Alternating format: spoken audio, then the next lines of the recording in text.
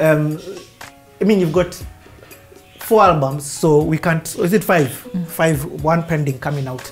So we can't talk about every other song, but let's end it at least with 2 things. One, I love what you've been doing in terms of online worshiping, taking the evolve and the introduction of social media. With your, I think you are doing some Instagram lives, worship sessions, and also your final song. Oh, and actually, what to expect, though you've already mentioned a few things. Okay. Instagram live, we stood in the gap on behalf of our nation and said, 2017 during elections, that's exactly when we were doing online worship. It was amazing. I mean, people would be joining us from all people. You go around the world and people tell you they were with us. Why did you stop? Why did you stop? We will continue, but it was then for, before elections, and it was beautiful. I felt strongly that God used us through our worship, no matter how small it was, to touch his heart towards our nation. And I feel it's something that I'll do again. And we should all do it, because worship is powerful. I don't take worship lightly. Yeah. It has power of preserving even a nation. And so I'm glad this online, we'd have 40,000 people who came. 40,000 people? Yeah, as in one mini, and you're like, okay, even if they stayed 5 minutes, they got the feel of, we are praying, we're serious. And so we thank God for that. We are... So you should expect it back? Yes, okay. Yes. We will try and do before election so that we don't look like we only pray during elections. When you could buy an exams. Before exams. Yeah. So more music. I really desire to go. I'm a worshipper, and so my desire is to go that way. I'll still make music, for different kinds of people. Like Paul said, become different things to different people so that you win some. But who I really am is a worshipper, and so I wanna go that direction by faith, and I know I'll succeed by God's grace. Nice. Okay, I'm going to ask this. How do you deal with endorsements? I want to also talk about the good problems that come.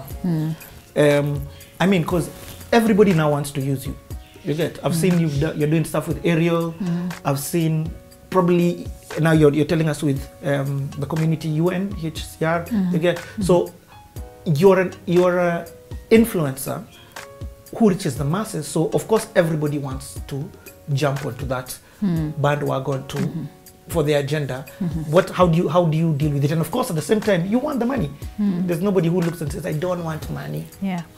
First of all, I really am careful about which brand, because I feel a brand that you associate with, for me, the integrity of the brand is important. And so if I'm working with Ariel, I really have to use it. For I had used it for 3 years before they approached me. So I was like, that's okay. Because you were in line. Yeah, because there are other brands that come along and you're like, no, this is not healthy.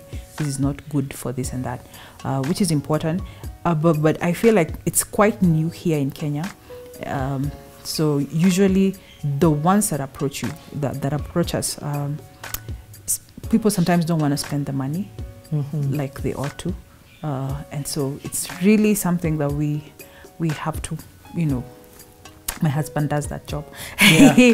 But it's important that, we get the money. There's some that we just do openly, especially when it's charity and everything. But we really have to grow into a place where we pay artists. And I feel like a lot of the advertisements that people do with their brands, if they used artists, they would really, do well. But I'm not complaining. I've been really blessed to work with, good brands. And it's a good thing. More keep coming, but I'm very slow on, I feel like working with a brand is like marriage. I'm very slow on, saying yes. Yeah. And what about collabos? Because now I'm sure every day you must get a DM to mentor me and can we do a collabo together? I get for mentor me, tell them they can watch this now. Yeah, mentor me, you can watch this now. So tell them in your DM. Okay. Oh yeah, I'll tell them. I just told the ones who are watching now. So anyway, the collabos, yes, there are so many. I don't know where that mentality comes from, but I think the process is important. the process makes someone have tenacity, to have, you know, to be. I look at the people who came out from collabos. Sometimes they really, you know, misrepresent the gospel, and so I feel it's important. The process, my God, the process. I would not give anything for the process that I've gone through. I feel the process has the pain and the disappointment and everything has made me be more solid.